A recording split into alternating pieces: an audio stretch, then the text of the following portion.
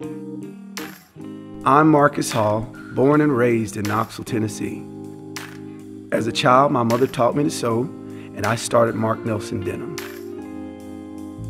It seems like everywhere we turn, we're faced with division, politics, race, social economics, and the list goes on and on. The one thing we have in common is we all need to eat.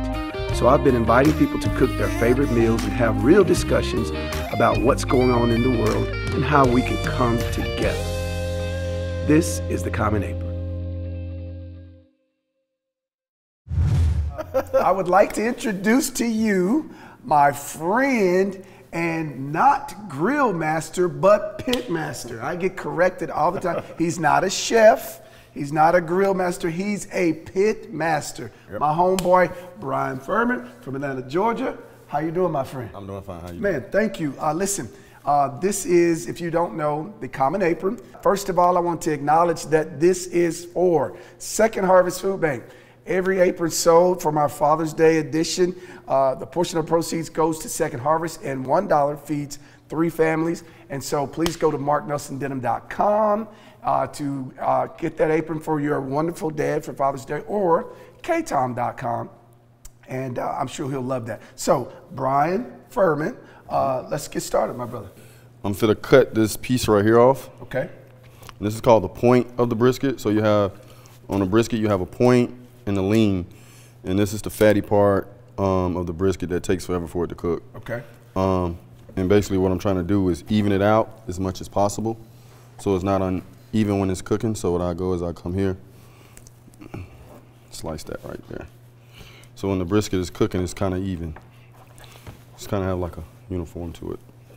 I don't trim too much of the fat off because it's going to be cooking for 10, 12 hours. Okay. He used to be Bees Crackling. So if you followed him on Instagram and Facebook, this is Bryan Furman, who's now Bryan Furman Barbecue. Used to be Bees Crackling, and it's a thing in Atlanta, Georgia, that you had to go. He was visited by Martha Stewart. Mm-hmm. And so again, 2 years ago, Food and Wine Award, went to New York, had all these accolades, and then boom. Fire.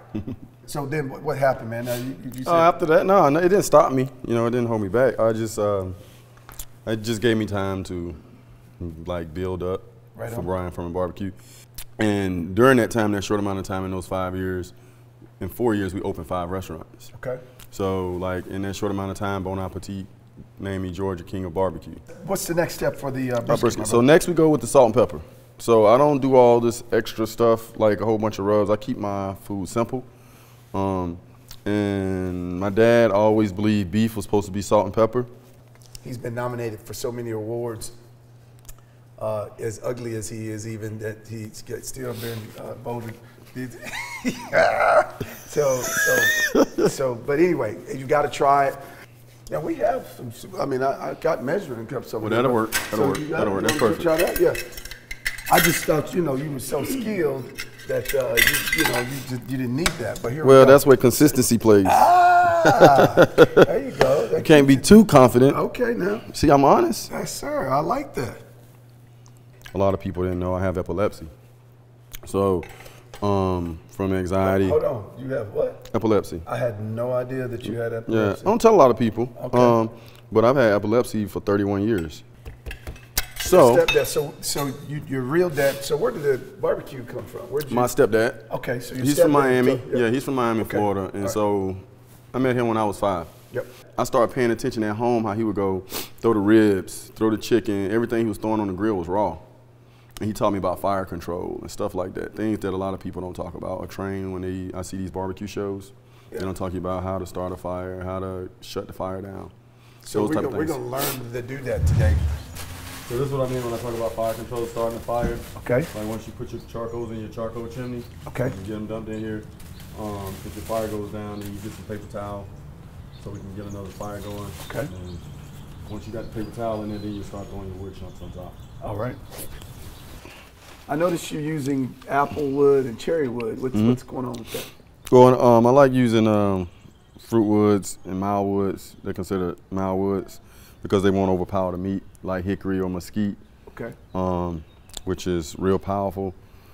So like you go to some barbecue places, it's like you burping smoke. Right. That's where they come from.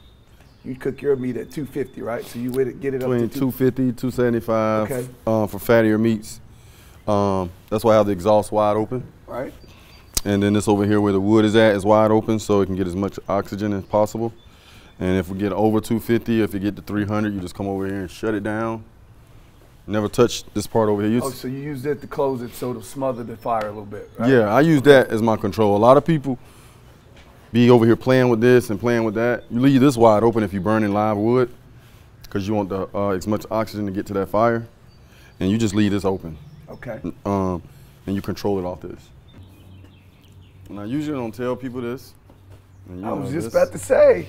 I was like, oh, it's the secret recipes in there. So I use cardboard, and I put cardboard down on the grill because at the high temp that I'm cooking the brisket at, the bottom of the brisket is real lean. There's no fat on the bottom. And if I'm cooking at 250, 275, that'll char the bottom of that brisket for that long cook. So cardboard absorbs the water and the fat, and you notice like it won't catch fire, like it won't cause a fire because of the water in it. So for you dads at home, you just got the power move. Use the cardboard, and that's the secret to keeping the brisket moist. Wow. You shared that. Well, that's all right, brother. I feel like Father's special, Day. Right? Yeah, I didn't know this was a Father's Day special. Okay, today. baby. All right, it is, my man. I'm a father, so I'm gonna give him. I'm gonna give him the whole advice. Right on, man. So let's, outside of giving advice about the brisket and so your father, tell us something about that. Do you want to? I got a 12-year-old daughter named Nala and a Okay. 18-year-old son, Nasir. Okay, right on. And Nasir works at the restaurant. He's been in there with me since he's been 12. Amen. So yeah, I was fortunate enough to meet your son. Yeah. And you trying to instill in him the Yep. work and that whole deal. So there you go. So what I talked about earlier, turn this around because your heat source is coming this way. You're gonna put the point, the thickest part, facing the fire, and close. I usually don't open this when I'm cooking a brisket for maybe 6-7 hours. Oh, wow.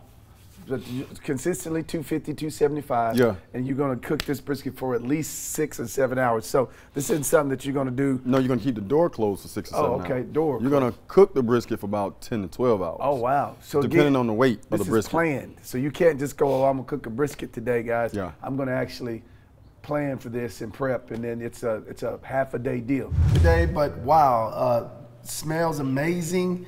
Looks amazing, and now explain to the cut. You said you were saying something about when soon as you don't cut the meat.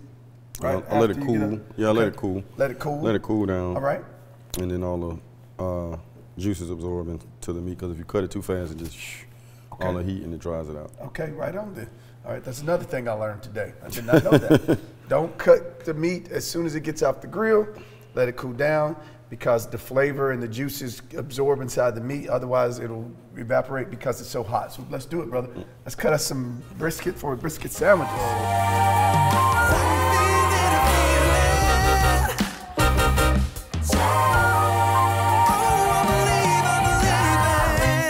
Happy Father's Day.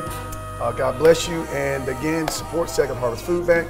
Each apron that you buy for your father for Father's Day, a portion of those proceeds go to fight hunger in East Tennessee. It's been a pleasure, my brother. Thank you. Thank you. And we're going to put some sauce on some of these buns in here. And because my crew is looking like they're about to kill me. They're like, hurry up, damn it. We're ready to eat some barbecue. And so thank you. God bless. And see you soon.